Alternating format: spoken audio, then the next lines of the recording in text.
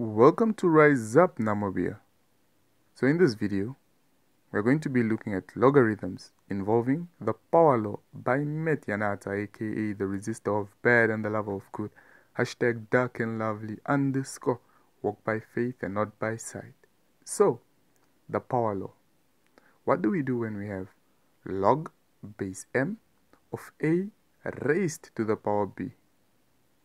Now, there's another form that we can write this, which is by checking your base. What base do you have here? You have m, which means it's log base m.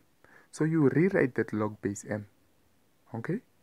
Now, whatever number you have at a, you also rewrite it just the same way it is, next to the log base m.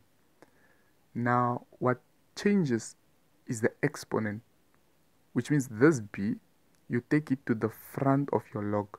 Okay? Which means if you took this b in front of the log, what would that be?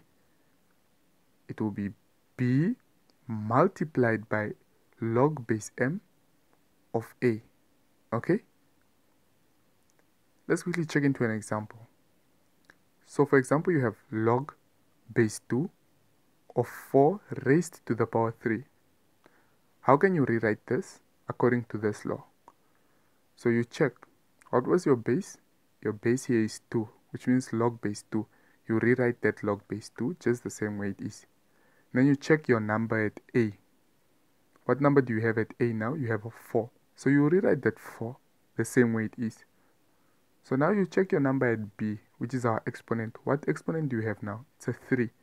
Now remember, now we do what to the exponent? We take it to the front of the log.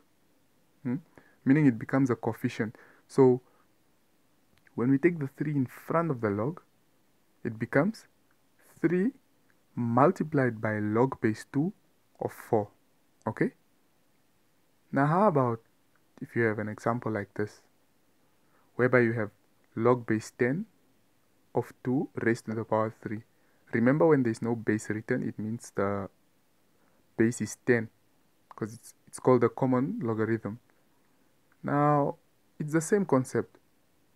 So you write your log with the same base, and then the number as well, just the same way it is, but your exponent, you take it to the front, which is here.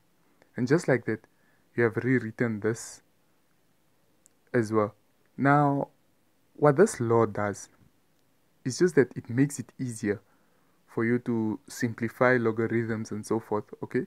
Which we will be checking through in another video. But as for now, thank you for watching this video.